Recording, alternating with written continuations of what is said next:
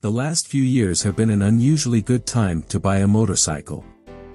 Starting after the 2008 recession, manufacturers increased their efforts to earn new customers and replace the riders who are aging out of ownership. That economic pressure has resulted in affordable, practical, and wonderfully strange new designs. In 2020, that means high-tech safety features such as traction control and even clothing that deploys personal airbags. It means keyless start/stop, transmissions that can predict and prevent you from stalling, and enough options to make choosing an electric motorcycle kind of difficult. Hello, welcome to our new video. Just a quick reminder, this is 1K sub series video 10, and you guys have been amazing. We are almost near 1K subs, thanks to all those who subscribed my channel, and those who didn't subscribe yet. Please support me by subscribing my channel. Thank you so much. Let's ride. 7. Kawasaki Ninja 400. Lightweight, affordable, practical, and with cool looks, the Ninja comes with the ideal engine for newbies who want to learn to ride skillfully without earning too many speeding tickets. There are other sporty, road-focused motorcycles like it, but most have single-cylinder engines, which can vibrate at highway speeds. The Ninja's twin-cylinder, however, is smooth on highways but still light enough to be manageable in real-world traffic and parking lots. It's exemplary of a formula that Kawi has been perfecting for decades. Just make sure to spend the $300 extra for ABS. The 2020 model is unchanged from the 2019 version, so a used Ninja 400 can work just as well. 6. Triumph Thruxton RS. Within Triumph's lineup of awesomely modern bikes that look old, this is the one to covet. The RS starts from the already excellent Thruxton, which, when it came out in 2016, was praised for being a modern, sporty, comfortable motorcycle disguised as a beautiful classic cafe racer. This version gets upgrades like an Öhlins rear suspension, twin 310mm Brembo front brakes, grippy Metzler Racetech tires, and even a lighter weight battery. The parallel twin engine has new cylinder heads, pistons, and camshafts, and the transmission gets a new clutch, too. That adds up to about 7 more horsepower, more low-end torque, and a slightly higher redline. But also, almost 15 pounds in weight reduction, thanks to thinner engine parts and a lighter chassis. Same as most retro bikes with big, powerful engines, the RS is heavier than naked or sport bikes. But the brilliant steering and smooth power compensate to keep it agile. 5. Ducati Panigale V2. No, it's not the fastest bike you can buy. It's not even the fastest bike Ducati makes. But for those of us who do most of our riding on civilian roads with speed limits and cars, the V2's restraint is what makes it the ideal performance-focused motorcycle. A 441-pound rig, it has 155 horsepower, more than enough to thrill any rider on a highway on-ramp or track day but still be manageable at crowded intersections. The V2 also includes electronic aids that can help you approach the bike's limits without paying the price. Among them, a 6-axis inertial measurement unit, IMU, that detects lean angle to help inform the braking and traction control systems. High-tech, ludicrously fast, visually arresting, the V2 is everything that Ducati does better than anyone else.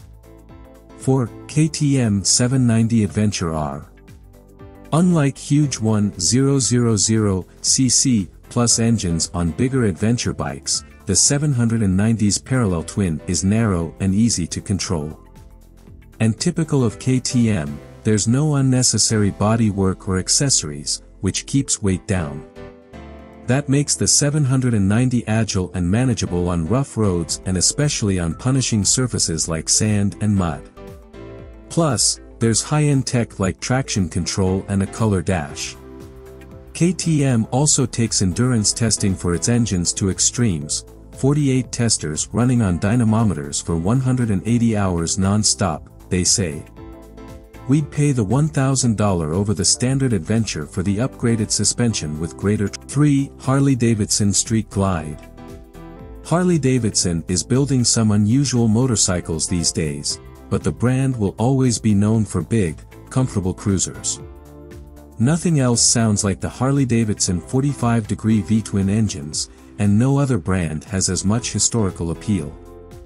But even ignoring the romantic lure of HD bikes, the Street Glide works. It has modern conveniences like a color touchscreen, push to start, cruise control, and anti-lock braking that accounts for lean angle. The front and rear brakes are also linked, which helps the huge bike come to a safe stop even in a panic situation. But the real appeal is the long, low design and torque-focused engine that keeps the Street Glide planted through curves and long straights. We also like the big 6-gallon tank, which gives it more range than competing models. 2.0 SR/S. Zero has been manufacturing electric motorcycles for over a decade. Except for small operations with limited production, it remains one of the few manufacturers to choose from. But we've tested several and have come away impressed with the build and ride quality of each model. Of Zero's current range, the SR/S is our pick. It's essentially a Zero SR/F with fairings and a windshield, which make it more comfortable at speeds above city riding. Despite its heavy weight, 505 pounds, the 140 pound-feet of torque puts the SR/S's performance into serious sport bike territory.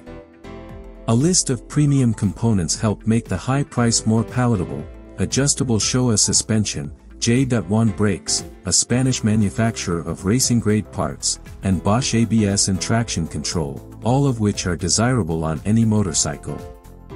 Zero lets you pay extra for faster charging and more range. The base model will recharge from a J1772 charger in about 4 hours.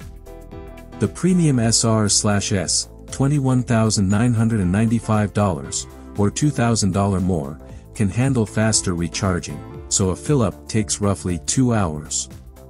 You can go even higher to a system that will charge in roughly an hour, but that will only work if you can find a location that can produce 12 kilowatt-hours. We'd buy the premium model with its 6 kilowatt-hour charging, and heated grips, and skip the $2,895 power tank's additional range, a claimed 200 miles of city driving. 1. Honda Monkey. Honda has built 3 retro-inspired variants of the Grom, the Monkey, the Super Cub, and the Trail 125. While we haven't ridden the Trail, of those 4, the 65 miles per hour top speed Monkey is our pick. Setting aside the classic design, which is even more endearing in person and tough to not love, its ergonomics, braking, and power delivery are all excellent. The digital speedometer, fuel gauge, rather than a simpler low fuel warning light, and LED front and rear lights make it feel much more premium than we would expect from this price. The Super Cub, $3,749, and Trail 125, $3,899, are especially approachable for newer riders because of their semi-automatic transmissions. You still shift with your left foot, but the clutch works itself. The Super Cub also has a keyless ignition.